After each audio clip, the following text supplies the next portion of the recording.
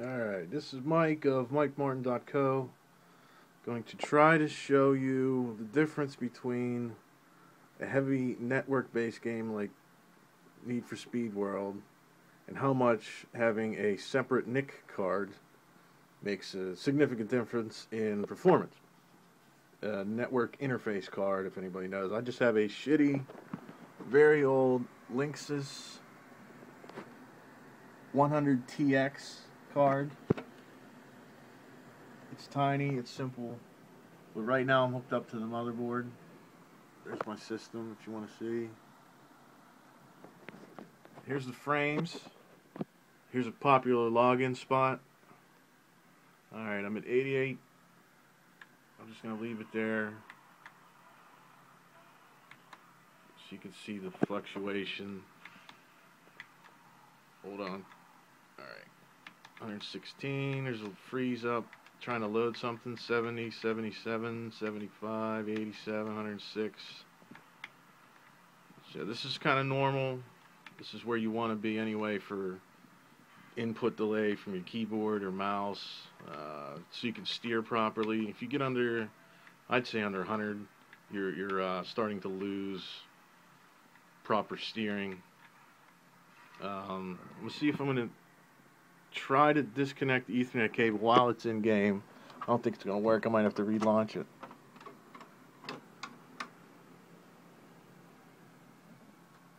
Blink. Alright. It might have kept it on.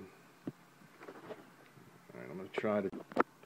So, the difference between not having a NIC card or LAN card and having one is the same difference between if you have a pair of headphones that are not USB and how much higher quality the sound is, and it's like having a video card or having onboard video. I mean, it's that much of a difference. It takes all the strain off of the motherboard and onto the chip, and the chip handles most of the work. It's like having, I mean, if you had a no video card, no sound card, and no LAN card, your motherboard is like one employee. Basically, you hire a video card, maybe even two, hire sound card, hire LAN card, and boom.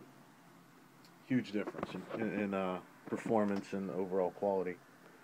Another thing too, helps a huge difference, is a solid state drive. I don't even have it mounted, it's just sticking in there. That's all you gotta do. It's like a little flash drive.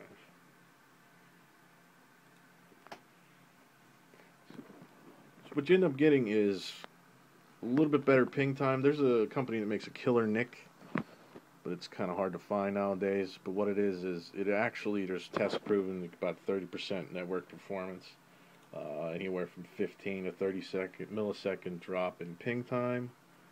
And I guess what it does, instead of the motherboard processing all the data coming in, the chip does, and it just tells the motherboard what to do. It's a simple way of saying it.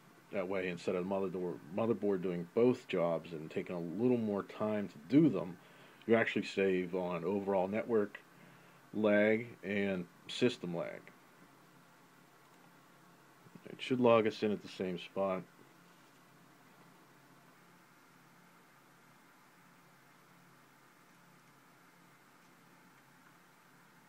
Okay, same spot, 122. Let's start driving. 119, 107, 116, 127, 130, 120, 120, 112, 102. Oh, we almost went under 100. As you can see, we're not going under 100 now. All because of a network card. Now, this is true in first-person shooters as well. Depends on what game engine it is. Like Call of Duty games use a Quake 3 engine. This might be a Quake 3 engine game. It kind of feels like it, but I don't know. But they're heavily, like every action in a game is controlled by a network data, basically. So, I mean, the faster you can make that run, the better off you're going to be. So, that's it. Small but large. And it is, again, MikeMartin.co, my free website that I pay for everybody to use. Thank you.